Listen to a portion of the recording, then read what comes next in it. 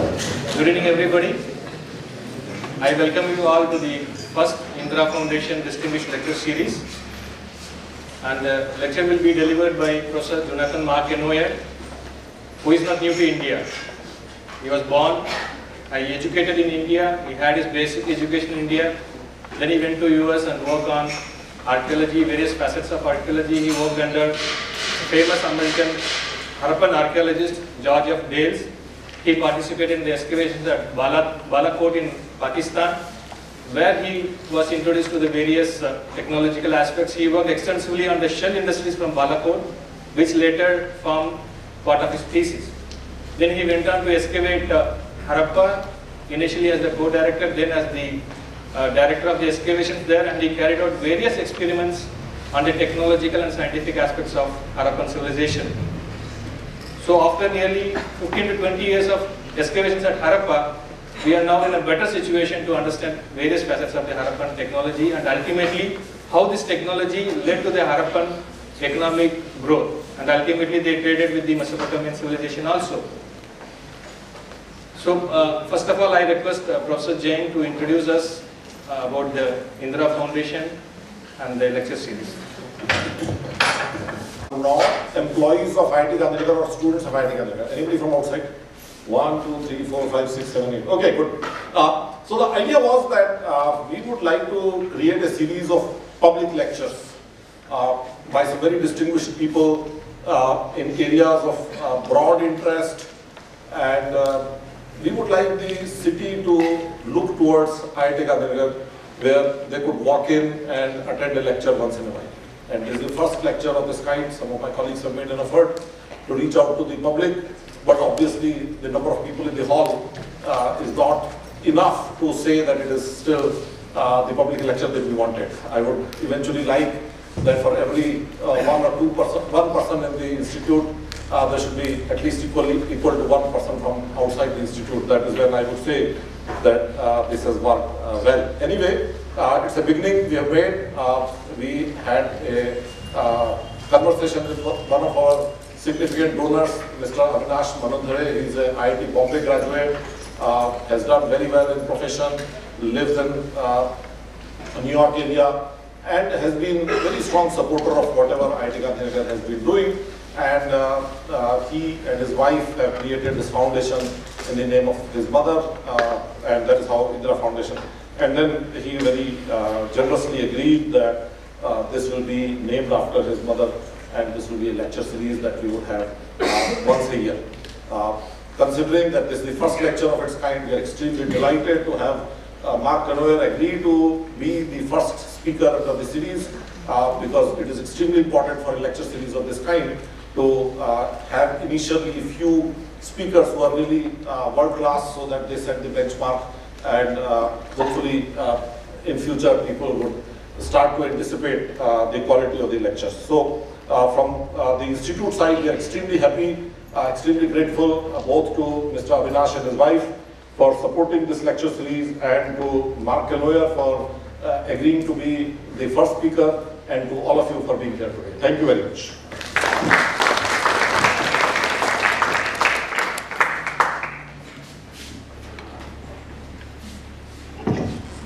I would like to invite Professor Mark Kenoyer to deliver the first lecture.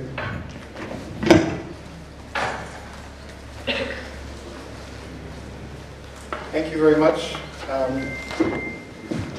How many people have cell phones? Raise your hand. How many know where the off button is? Please turn them off, okay?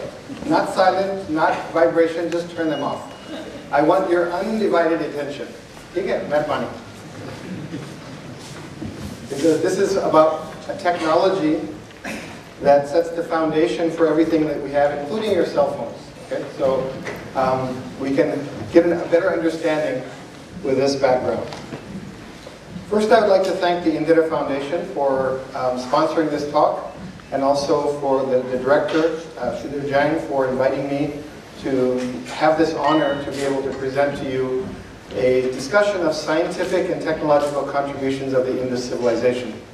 And not only their contribution, but also their relevance to the present.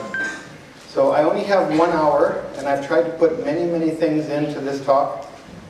So I may go a bit over, and I apologize in advance, but I will try to cover some of the things that I have mentioned in my abstract. Before beginning, I'd also like to thank the Department of Archaeology and Museums, Government of Pakistan, and the Archaeological Survey of India for allowing me to work in both countries on the ancient Indus civilization. Many faculty and students from universities in India and Pakistan and around the world have collaborated with me on various forms of research, and I want to thank them for their sharing their knowledge, because I'll be presenting some ideas that we have developed through communications. I also have many different sponsors, which I've put up here, that have provided funding for my research. The Indus civilization is one of 4 other major civilizations in the Old World, plus there are 2 in the New World, which emerged around 3000, 3500 BC and began developing eventually urban centers. And in the past, many people said we don't know a lot about them, but I think now, after over 150, in some places 200 years of research, we do know quite a lot about these civilizations, and we are getting a much better understanding of how they emerged and also how they interacted. So even though I'm talking about only the Indus civilization today, I want to make sure that everyone understands that the Indus civilization is not isolated. It emerged through autochthonous, meaning local responses to the environment and local ideas developed by local people. But it could not have emerged if there hadn't been Mesopotamia, Egypt, and China in the landscape. These other urban centers were also developing. They were sending traders and interaction across great distances. And it's through the stimulus from the Mediterranean to the East Asian region that we see the development of these urban centers. They developed in alluvial plains where there was enough resources to support urban centers and populations, and all of them emerged along a similar trajectory. Now, the Indus civilization covers an area that is twice the size of Mesopotamia and Egypt. Immediately from this map, you need to say something else is going on here. It's not the same. So we know that certain new factors were developing. There were 2 major river systems. There were also huge resource areas that are still being exploited by the countries living in this area: Afghanistan, India, Pakistan, and in the very north, China. In these other areas, Oman. So these modern countries are exploiting the resources that set the foundation for these early urban centers. The Indus was not isolated even within South Asia. It was surrounded by many other cultures that were developing important technologies and interaction networks and social organizations that themselves stimulated and interacted with the Indus. So we need to understand that whatever was happening in the Indus region, from Gujarat all the way up into Swat and Bir in northern Pakistan, they were all connected to areas surrounding this area as well.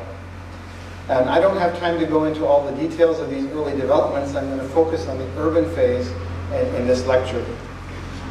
But the basic foundations can be traced at Harappa, where I've been excavating for the last 30 years, to about 4000 BC. And 3700 is when we can date the site, which dates to the Ravi phase. And Harappa, which is located on the Ravi River, which is a tributary of the Indus, is actually part of a huge network of sites that have been mapped now by archaeologists from all over the region. And my colleague Randall Law has been able to put these into a database so that you can go into Google Earth and actually zoom in and see where these sites are. So you can see that there are thousands of sites all over this region which represent the early cultures that were developing at this time period. You can also see that there are huge areas that are blank. This area does not mean that there are no sites there. It means that they have not been studied properly, or that there's a desert on top of that area presently. And so a lot of areas still need to be studied. So there's a huge scope for students to investigate more aspects of Indus civilization to be able to understand its origins. Maybe we can get the tractor to stop, because I can't talk with this noise going. Hello? You told me it would stop at 5 o'clock, so. It's kind of distracting. So the Indus civilization developed networks that interacted and connected cities and settlements that were located along the Indus Valley and what's called the Saraswati Gaga Akra Nara River. This is another river system that's flowing along this side. And what we see emerging are major urban centers that form a network. So Rakhigari is the most current one that's being excavated in Haryana. Harappa is the next one. Then we have Ganveriwala, we have Mohenjo-daro, and then you go down here, you have Dholavira. Dr. Bisht is here. I want to make sure everyone understands. He is the leading scholar in India who's excavated Dholavira and has been doing some amazing work there. And my talk today will be focusing mainly on what I work on in Harappa, but he has equally important things that are coming from Dholavira that connect with the things that I'm presenting. The urban integration era starts around 2600 BC to about 1900 BC. And this is something that is featured throughout the region of the Indus, including Gujarat. And the people who developed these cities were organized in a complex social network that included probably many different powerful political leaders, landowners, technologists, ritual specialists, and merchants who were clearly negotiating with each other to gain power over their settlements. So far we have no evidence for a single ruler, like a king or a ruler for a site, except Dholavira might be one of the few sites which had a single unit controlling, because it has a citadel area which is very small. Mohenjo-daro and Harappa, as I'll show, have many different mounds where we have what I think are competing elites. They used a writing system, which we cannot read. And even if we could read it, we probably wouldn't learn very much about their technology and their ideology. These are short inscriptions found on seals and sometimes on pottery that probably identify an individual and a clan or a bureaucrat. They do not present us with a text which provide information about their history and their ideology. And I'll come back to that later. We know that they used various symbols to identify clans or communities. One of the most important symbols is the unicorn. So in terms of the first contribution we can say of the Indus civilization is they invented the unicorn. There's no unicorn. We've looked for the bones of unicorns. We found no animals that have one horn coming from the back of their head. So this is an invented animal. Why did they invent this animal? Why didn't they use an animal that they have already seen? We don't know. But we know that they invented it and they created it as a symbol, and the unicorn symbol spread from the Indus region to Mesopotamia, to Central Asia, to China. You can see unicorns everywhere in the world today. So one place where you don't see unicorns is the Indus Valley. At the end of the Indus civilization, the unicorn symbol disappears. So whatever symbol they created, it's a symbol that no longer had any meaning after their cities were over. But it continued on outside of the Indus Valley. So I mean, some of you have come to some of my earlier lectures, and I point out that who could be the community or the individual that is represented by the unicorn? That is found in every settlement, that is found in all Indus sites, and is also found outside of the Indus Valley. And my answer is middle-level bureaucrats. The people who collect taxes, who make sure you sign the chit properly, who make sure you file the papers properly. They're the people who run governments. They are people who run society. And these people were represented, I think, because we see them in 65% of the seals. And this is what one of the contributions of the Indus cities are, is a developing of a bureaucratic system which was very pervasive. So pervasive that the symbol that they had made for this group was erased from people's memory at the end of it, because people did not want to remember them. Okay, so we can say that the unicorn, even though I like the symbol, I think it's a really nice symbol, people of the Indus Valley did not like it probably, because at the end of the Indus cities, it disappears. It's no longer used. It's like the Nazi use of the swastika. In Europe, you do not see swastika painted on people's houses. In India, we do. We see it everywhere. But here, the swastika means good luck. It means something about the goddess, Shubh, Labh, right? It has a total different meaning. But in Europe, the use of the swastika was obliterated after World War II. It was forbidden. You couldn't put it. So it's the same thing that I want you to think about. The unicorn is an important symbol of a community that made sure the Indus civilization worked. And it worked for 700 years effectively. They developed important technologies, and they used scientific approaches, I think, to the development of those technologies that contributed even to the present day. So even though the unicorn disappears, the technologies and the science that the Indus Valley created continue today. The writing system also disappeared, but we know that the writing system was clearly effective. It was being used to communicate across a huge area. And we don't know which languages were the dominant ones. My own feeling is that many different languages were being represented by this writing system. We know it was written from right to left, and it was effective for communication amongst elites. It was not being used to communicate from elites to common people, because the Indus seal itself is a symbol, an object that has two levels of communication. One is writing. If you're literate, you can read it. One is an animal symbol, which you don't have to be literate to read. Even today, that system is used throughout the world for elections. So in America, we have a donkey and an elephant. If you see the donkey, you know which party it is. If you see the elephant, you know which party it is.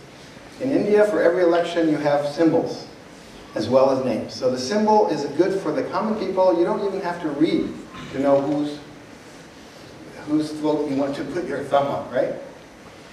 So the Harappans developed this multiple levels of communication that are effective for communicating to large groups of people.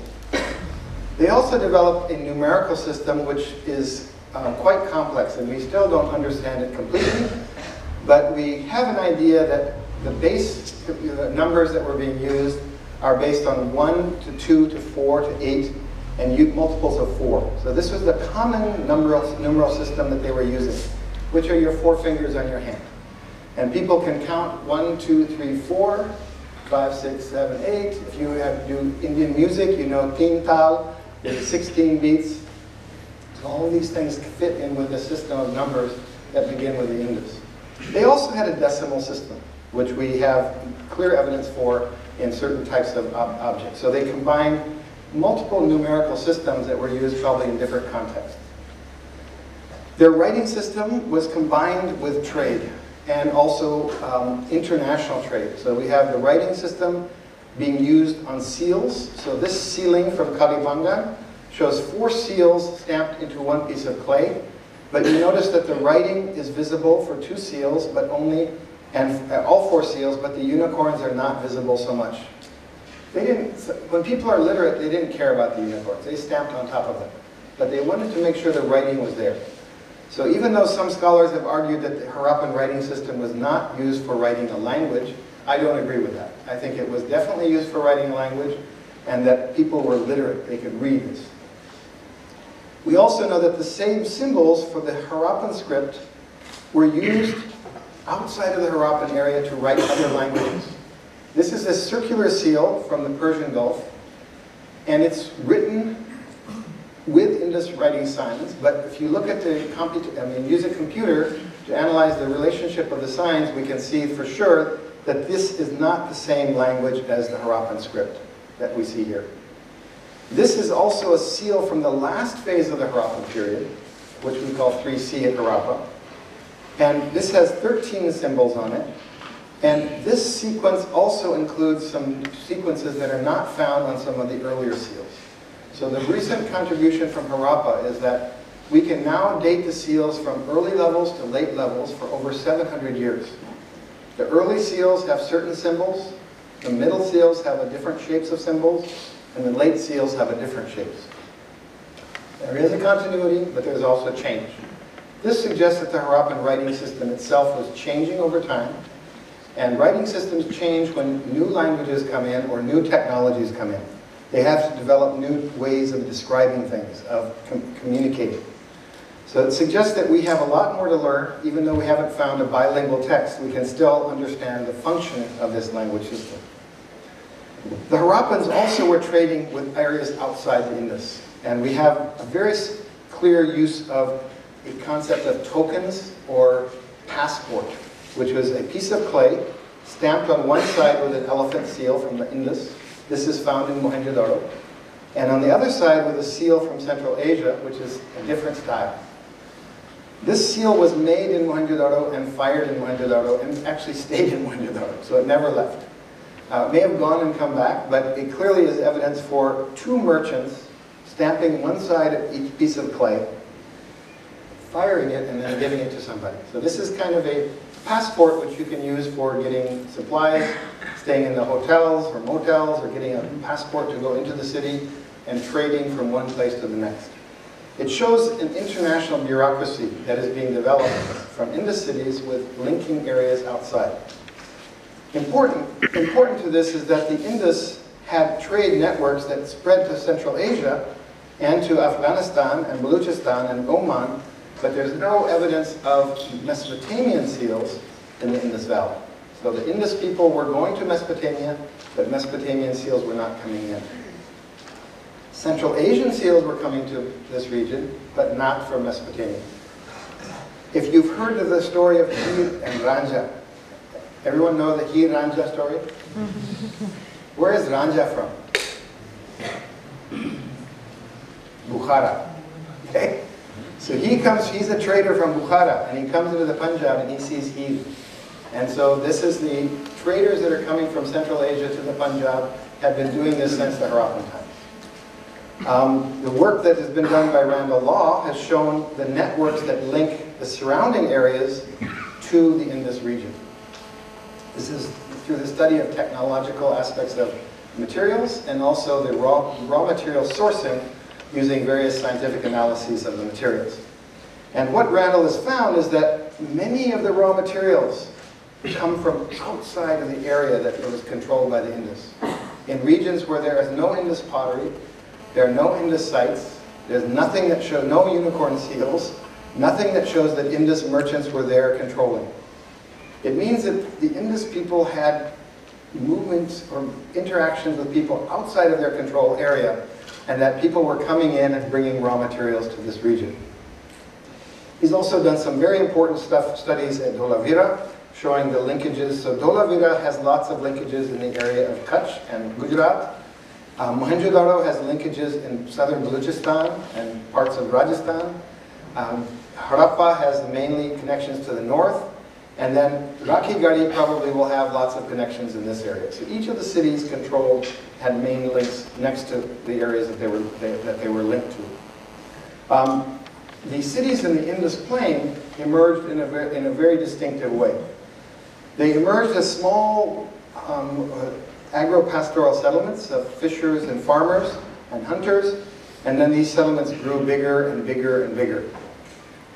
Harappa started as a small 10-hectare site, split into two sections, and then these two sections grew into two small cities that were walled. And then new neighborhoods would grow out, and walls would be put around them as they became established. So they grow organically. And each of these walled areas can be considered to be politically independent or semi-independent within this city. So these are the competing elites that I think are dominating urban centers. Indus cities were also located near the rivers because they needed rivers for access of goods coming up and down. They also needed large tanks of water to supply water for their inhabitants. In Mohenjo-daro, they also drilled wells. At Harappa, the Ravi now flows to this side of the site. We don't know exactly where it flowed in antiquity, but I think it's also still flowed on that far side. But we know that Harappans built their cities on areas that are above the floods. So this is the monsoon in 2010. August 2010 was one of the worst flooding areas of the Indus in known history. And if you go to the Google Earth map, I just downloaded this from Google Earth. This is Sakkarodi Barrage, mountains of the Rodi Hills, where the Indus is captured today. In antiquity, the Indus flowed further to the west. And in very long antiquity, it flowed right along the escarpment of the Baluchistan hills. So when this flooding happened, this huge area was flooded. I was in Sakkar Barrage on May 24th in 2010, and I took this photograph of this pylon. My friend Qasim Mullah took this photograph on August 19th. You can see that that pylon is now almost underwater. And this is the area south of that barrage. To the north, everything was flooded. So how did the Indus people deal with floods? This is a 100-year flood. But the Harappans knew how to live there for 700 years. So they built their sites on mounds. Now I took these top photographs from the internet. These are the people who survived the flood. And where are they living? They're living on top of ancient mounds. Everywhere in the Punjab where there's an ancient mound, people would go and live on top of it during the flooding season. Mohenjo-daro did not get affected by the 2010 flood. It was above the flood levels. And this is the river at the low water level in the winter time. And we know that the water came up to this high level during that 2010 flood. But they had built some big dams or bunds, and the water came just to the top of the bund, which is at the level of this flood, this plain here. So Mohenjo-daro is still another 13, 15 meters above that. And part of that rise is because they built the settlements on high land between rivers. They found the highest spot, and that's where they built their cities. Because these cities were meant to last. They were meant to last for thousands of years. They didn't have to move them every 5 years because of flooding. And they also surrounded the cities with walls. Now, in many early studies, people thought the walls were built to protect from flooding. We have no evidence that these walls protected from flooding. These walls were built to contain the settlement. And people living inside a walled settlement tend to collect garbage, and they build it up higher and higher, and it automatically becomes higher. So these walls were not built to protect from flooding, but they were built to contain the settlements. This is another contribution, because how do you build massive walls using mud brick? Earlier people in Indus built walls in Hadgar, but they built them without standardized sizes. When you need to build a city wall, you need to have standardized size. And Harappans developed a standard size for bricks that is based on, I'll explain it in a minute, a 1 to 2 to 4 ratio. The size of bricks, I've had replicated walls built by my team at Harappa, and we can say that 3 people taking 3 days can make 500 large bricks. They can make 1,000 small bricks. These are 10 by 20 by 40 centimeters or 7 by 14 by 28, 1 to 2 to 4 ratio. If you look in this wall, you'll see that there are different colors of bricks. The clay around Harappa is not enough to build a city wall. They had to bring clay from up to 10 kilometers away to build a city wall. So the clay is different around Harappa in different parts. So this means you have to have a sardar or somebody in charge that can say, every village has to provide 10 million bricks, and they all have to be the same size because we want to build a wall around my settlement, right? So this is a type of labor mobilization that is unheard of in earlier times. These bricks are very big. The wet bricks weigh 17 kilos when they're made. And if you've ever played with clay, 17 kilos is a lot to lift, boom, to make a brick. The small one, when they're dry, they're 14 kilos. So how many of them can you carry on your head? We find groups of 4 and 5 bricks of the same color. So that argues that people were carrying bricks on their head and bringing them to the mistri who is building the wall and then dumping them, and that's the colors that we see matching. Smaller bricks are used for houses. So I've calculated how many people it would take to build the wall of Harappa during the early phase. That wall was 1,500 meters long, 2.5 meters wide, and 4 meters high, approximately. It would take 610 people 3 months to build. It's very hard to get 610 people all working together for 3 months at the same time. But somebody did, and because they built that wall all in one go. The later wall was much longer, and it would take 2,013 people 3 months to build, because it was wider and taller. So it demonstrates the capacity to mobilize labor and also to standardize production so that all the bricks are the same size. I've measured hundreds of thousands of these bricks. They are all the same ratio, 1 to 2 to 4. Even today, it's very difficult to get that kind of standardization. So that led many people to think that there was a very strict regulation of brick sizes by a dominating government. The question is, was there such a government? We don't have kings, we don't have palaces, we don't have any indication of it, so how can you regulate this? And my argument is that this regulation is cultural. This is a concept of proportion that is widespread throughout the Indus Valley. It's spread in the Indus core area and into Gujarat. Even in Dholavira, most of the bricks are 1 to 2 to 4. The exact sizes are not the same as Harappa, but they're slightly off, but they're about the same. And even at Harappa, the early bricks tend to be a bit bigger and the later bricks a bit smaller, so brick sizes, absolute sizes changed over time, but the proportions didn't. And the Harappans developed a technology which is called header and stretcher. If you lay a brick this way and you lay a brick this way, it helps bond it together. Here in India, it was called English bond, right? I call it Harappan bond, because the Harappans were here before the English. Okay? So it's called Saru Bai in Punjabi. Saru is the head and Bai is the lump. Okay, so Saru Bai, you build a wall. Here you can see the Saru, and here you can see the Bai. So this makes a very stable wall, and that you can alternate from the inside to the outside to have very strong bonds. Now, many of the earlier scholars, which was during a colonial period, were arguing that there had to be a strong measurement system in this valley. So they were looking for the rulers that were used to measure the bricks. If you go to any brick factory today, you'll see no rulers. So in Mohenjo-daro, they found one piece of shell in a very huge site, one piece of shell that had some lines and a design on it. And because they could measure these lines, and they saw another circle here, they said this is the ruler, Harappan ruler. And they made some divisions and they calculated and they said this is the Harappan, the style of ruler from Mohenjo-daro. Madho Saru Vats was excavating in Harappa. So he said if Marshall can find a ruler at Mohenjo-daro, I can find a ruler at Harappa.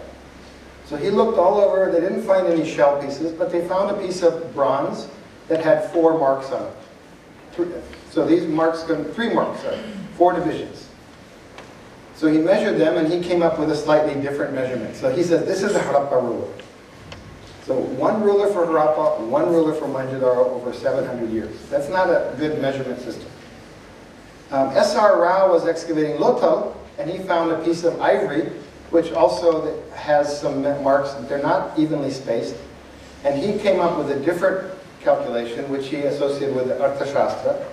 And he argued that this is the Angula.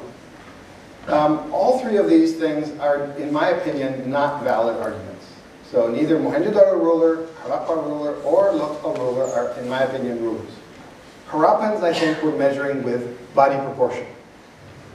They were using fingers, they were using their hands, they were using their elbows, using body, and this is how they measured, and they used a proportional system, which is still the system that most people use today throughout South Asia and actually throughout the world. So it's a very common system in many areas. What they did with that is that they were able to create architectural structures that were very stable. And I'm not going to go into all the architecture of the Indus cities, but I want to explain one of the most important developments that they did, which was the architecture for providing spaces and isolated spaces within a house that associate with cleanliness and defilement. So if you have to get water for your house, you can walk outside and get it from the tank, or you can drill a well in your house and have fresh water. So Mohenjo-daro was a big settlement. It may have had between 40 to 80,000 people, and it had wells in every neighborhood. Every neighborhood would have its own well. Every house also had its own bathing platform.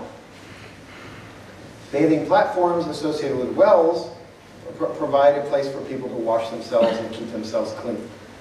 They also had latrines, which the earlier excavators did not identify. They did not think these were latrines. They called them post-cremation burial urns, because sometimes they had some ash in them, sometimes they had some bone in them, and they made up this story that these were burial urns. So in Mohenjo-daro and in Harappa, they call them post-cremation burial urns. Actually, they're latrines. They're a commode, and they were filled with garbage because that's where you throw garbage. You throw it in your latrine, and you can use it and clean it out, or you can use it and then fill it up and pull another one on top of it. They used water pots for cleaning themselves, and they used this system which provides hygiene and sanitation within a city which is highly densely populated. So Harappans developed a way for clean water and sewage water to be separated, and they developed it in a way that would allow many people from different communities to live near each other without having conflict. So this is the most important contribution for their urban planning, was not so much the sanitation, because you know that latrines stink very bad in the summertime. And this is right next to the doors of the houses. But at least it keeps your filth from going into somebody else's house. And this keeps people from fighting each other within a city. People who didn't have wells were also given a location where they could get water.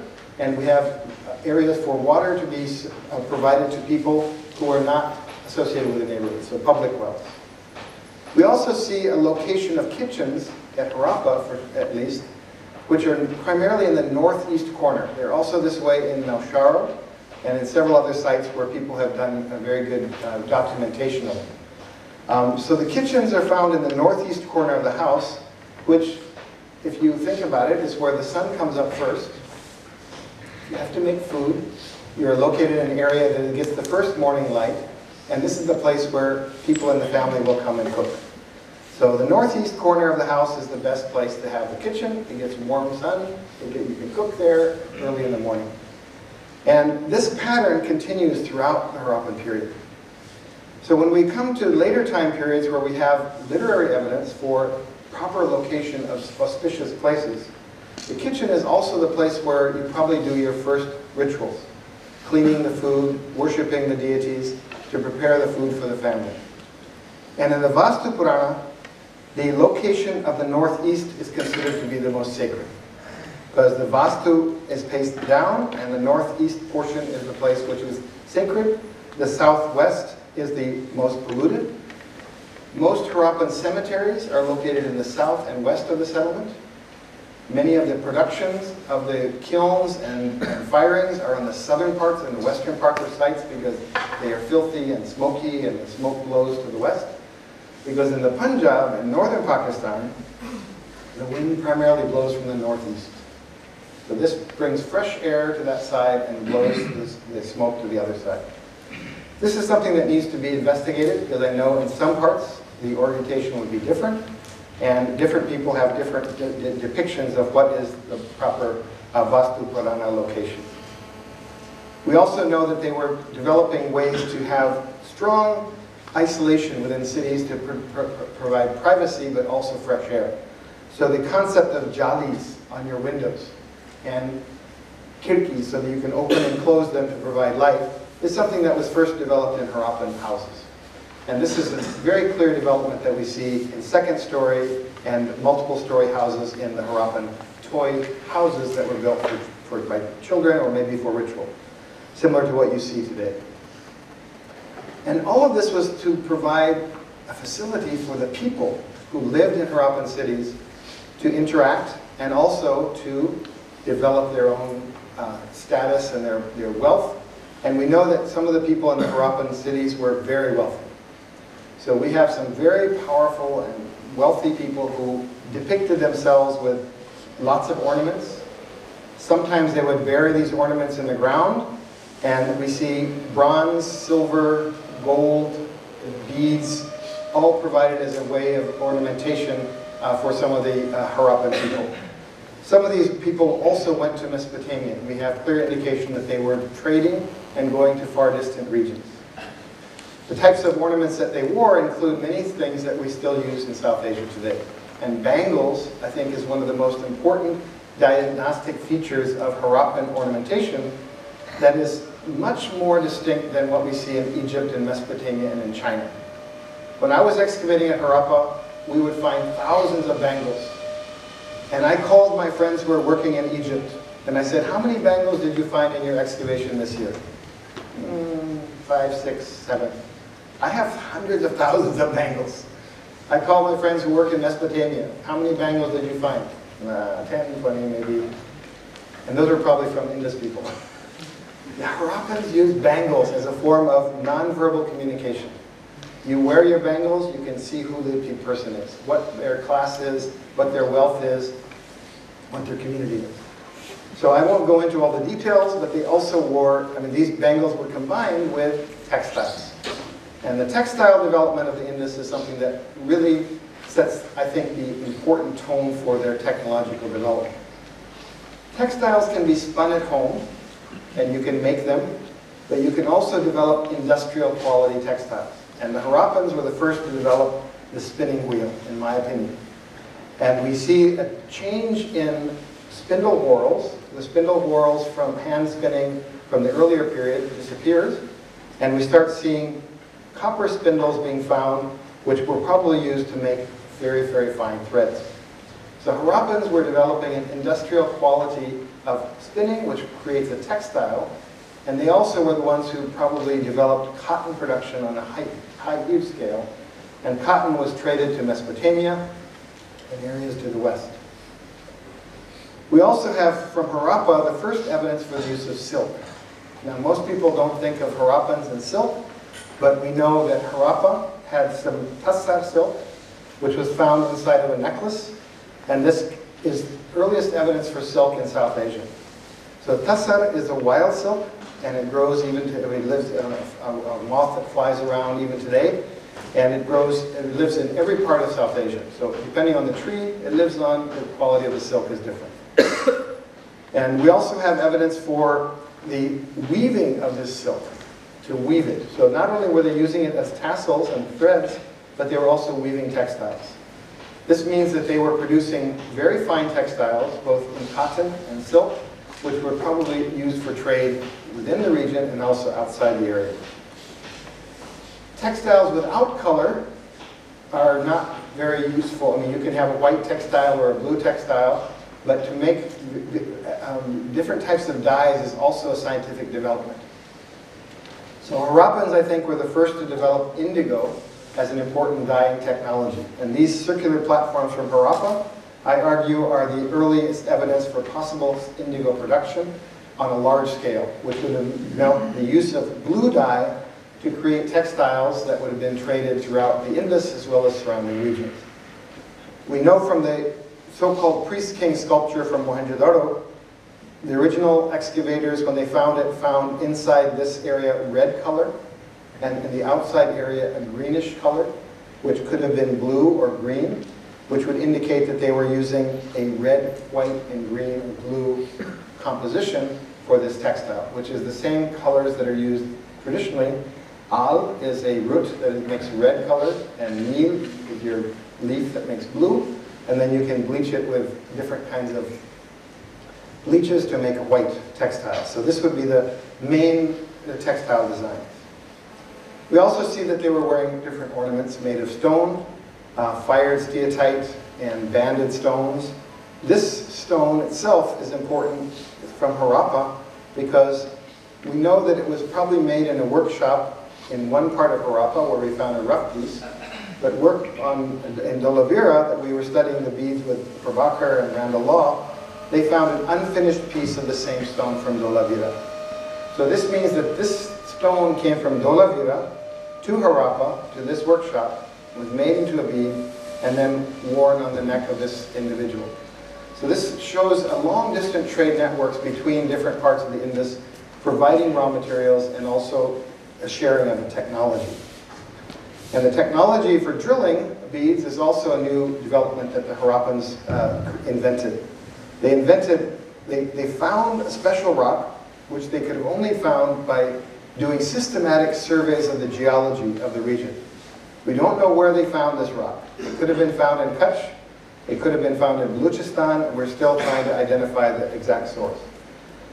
When the last Indus bead makers died, we lost the knowledge of this source.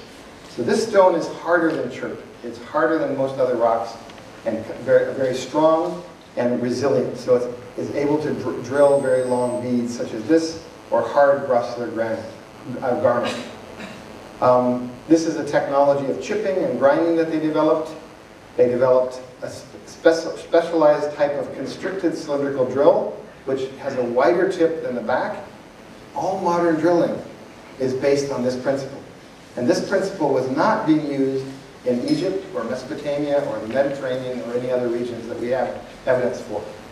So solid drills with a wider tip than the back was not being done in other places. And I argue that the structure of Harappan Ernestite drills set the foundation for the diamond drilling technology that becomes important in later South Asia. I'm going to go through this a little bit quickly because we have other technologies of alkali, how to color stone with permanent designs. These are beads from Dolavira. How to cut shell with specialized metal tools made of bronze. The shell bangles of the Indus are very distinctive. They were the first people to develop shell ornaments of this style. And they did it by chipping, sawing, grinding, cutting, and incising the shells in a technique that is very similar to what is used traditionally in South Asia. So this saw, which is still used traditionally in Bengal, is called a korat, has a highly tempered steel edge that is 0.7 millimeters thick. Harappan bronze saws were 0.7 millimeters thick and cut as effectively as modern steel saws. So this means Harappans developed a arsenical bronze, probably, that was as effective as steel for cutting. So there's no reason for them to develop iron technology, because they had bronze technology that was very effective. And it wasn't until a later time period when they lost the ability to get arsenical ores and tin that iron became a necessity. And iron develops out of a situation where certain alloys could not be created. Harappan ceramics, I don't have time to go into great detail, but I want to just kind of give you some images. Developed using a wheel that was not, that was a stable wheel. So they used a kick wheel for making most of their pottery and made in this region, which allowed them to build big vessels that are very large. These are some examples of the main Harappan forms, and we've done replications of it using the same kind of kick wheel at Harappa with some of the local potters. The vessels require a stable wheel that cannot be done with a stick-turned wheel. So the stable wheel was something that was being developed and used effectively in this valley. They also developed firing techniques to fire ceramics at over 1,000 degrees Celsius and maintain that temperature in a reducing atmosphere, which is extremely difficult to do. And I've been trying to replicate this technology for the last 30 years. I have not been successful. So Harappans were making a stoneware that was never made until the 1700s in England. So before that time period, nobody except the Harappans had made this kind of stoneware of silicon. This is one of the canisters that they were using to make it. They also made a glazed ceramic, which is called faience. This was fired to around 960 degrees Celsius in a reducing atmosphere as well. And they were able to create different glazes by melting silica and keeping a core of crushed quartz to hold the shape together. This set the foundation for glass production, which eventually glass bangles we see today in South Asia are an important component. They also developed techniques for coloring. This is iron and probably bone, and this is copper, different colorants using different compositions. And they were able to glaze them at the same temperature. So glazing with iron and glazing with bone means that you have to know the exact composition of how much iron to put in there and how much bone to put in there to make both of them melt and become glass at the same time. So this is a very delicate percentage that they had to understand. And all of this was done with basically hand grinding of the materials and processing and weighing with very simple technology. I'm going to end my discussion with copper and metals, which is something that I've been doing here in IIT Gandhinagar with Alok and Prabhakar on trying to understand these technologies. Harappan copper metallurgy is highly varied. They used many different alloys. They made more types of objects of bronze and copper than any of the other early civilizations. So other societies tended to have one or two varieties of copper, but the Harappans had high tin bronze, or relatively high tin bronze, and they had arsenical bronze, and they had lead, arsenic, and tin combinations, so they had many different varieties that they were doing. And part of that is because they were able to master the resources that were surrounding this region. So arsenical bronzes are primarily found in this part of the Balochistan. We have some possible arsenical bronzes in northern Rajasthan, but this area tends to have more lead mixed with the copper, and in some places zinc. Harappans tended not to use zinc. We have it in a few sites, but most of the time they didn't use it. They also got copper from Oman, and they possibly got materials from the Himalayas. So all of these different areas providing resources for the Harappan region led to some important ramifications. So far I've been talking about all the good things the Harappans did, but they also destroyed their environment. So this is a lesson that we can learn today.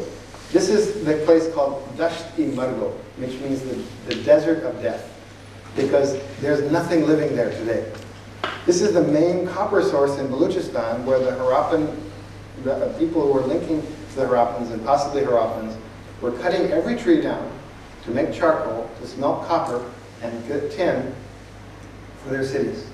They also sent this to Mesopotamia and to other parts of Iran. Today, this place is desolate.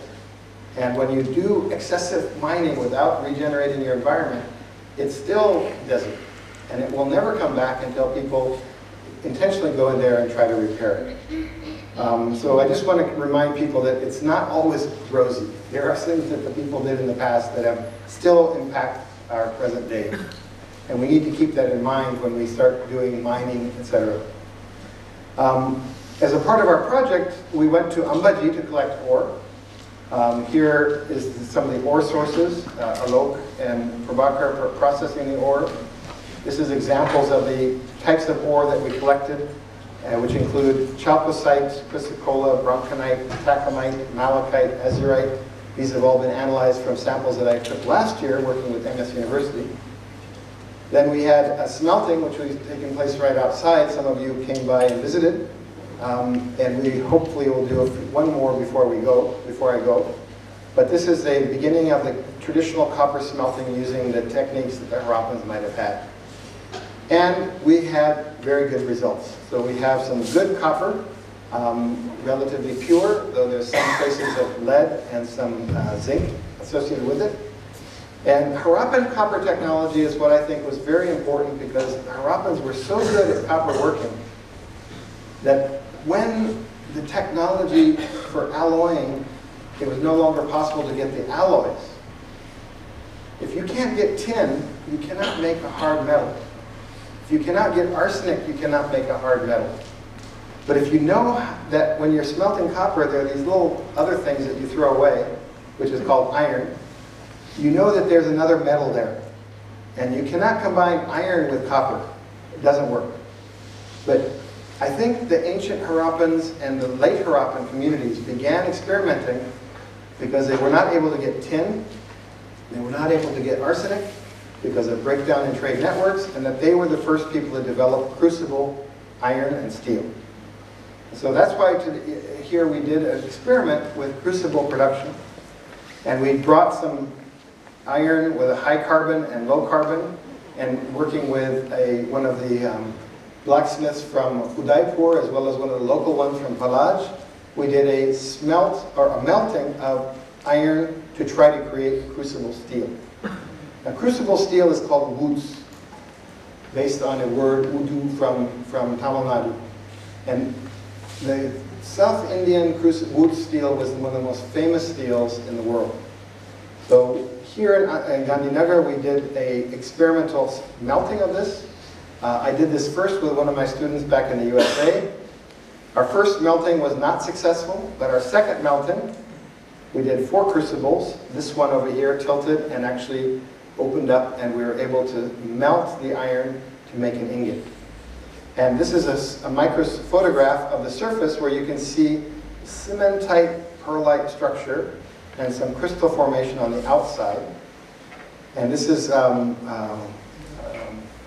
Virendra Kumar Lohar, whose father's name is Gopilal Lohar from Udaipur. And he helped us cut this. The one that did not succeed in melting, you can see the unmelted iron and the melted cast iron, and the pieces not melted together with some glassy matrix above. And the second melting was, I would say, partly successful, because all of the pieces did not melt. There's still some pieces there that didn't melt.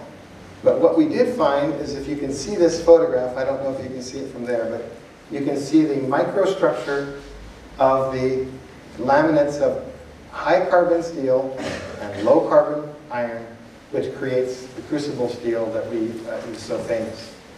This area here is carbon, and the ancient ores had also vanadium and antimony and other minerals in them, which allowed the production of a very distinctive form of steel. So my feeling is that Harappan craftsmen, with their high technology of metallurgy, were probably the ones who started experimenting with iron and eventually led to the production of use of iron to make tools, and then eventually steel. How did the Indus master artisans transfer knowledge? My argument is that they did this through apprenticeship and oral traditions, and that we have evidence for that in the narrative scenes that appear on Indus seals. And Dr. Bisht excavated the site of Banawali, and he found one of the important ceilings showing a figure with some animals facing them and some writing. I interpret this as somebody who is clearly controlling these beasts, or in somehow in a dominant position. This is a story. We don't know what the story is, but it's through oral traditions and narratives that Harappans were able to codify their scientific knowledge and pass it down from one generation to the next. And it's not something that the Harappans developed themselves. This had been there already from the beginning of time, in the period of Mehergarh. So in Mehergarh we see stories, narratives of a bull fighting some people. And then here in Mohenjo-daro, the same scene. And in Banawali again, we have the same similar scene. So these scenes were things that had been represented for a long period of time in this region.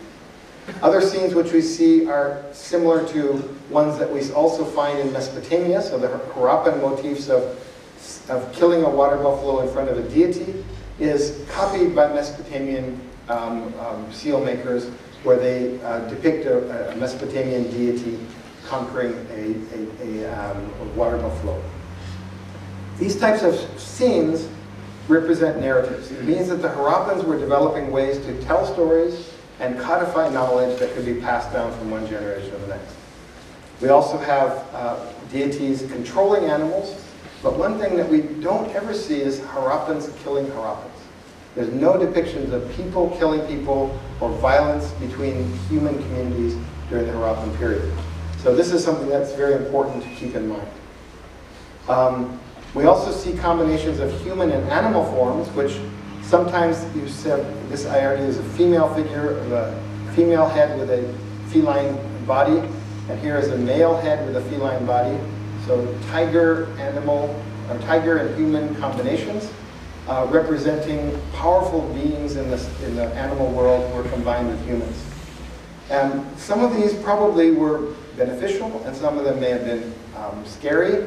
The one that I like the most, and I like to end my talk with, is the form which has a tiger face, bull's horn, and human face combined. So this form is found in Harappan times, sometimes with the beard spread out, and sometimes with the beard flat, suggesting that this form has a peaceful and an enraged component.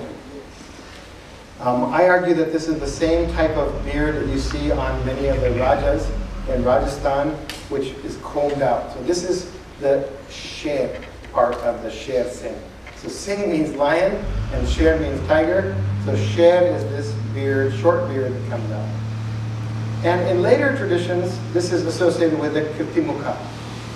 So Kirti Mukha, I don't need to explain to people, but it's a protective symbol found on temples. We see it on the Meenakshi Devi temple. We see it in tribal amulets. We also see it on the mosque in Al-Mansura, which is a site in southern Pakistan. It's something that's pervasive in South Asian culture, and it became used as a protective symbol. So I'd like to end with the concept that the Harappans are still protecting. The Harappan motifs are still there, and they are still protecting us today, and we can continue to understand their technology and use it to help us understand our own society better. Thank you.